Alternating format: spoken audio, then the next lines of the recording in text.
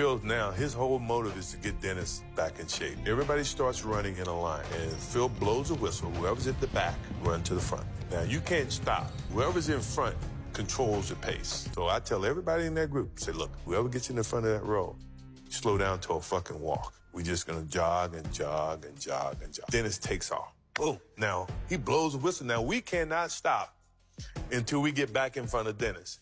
It took us 4 laps to catch up to Dennis.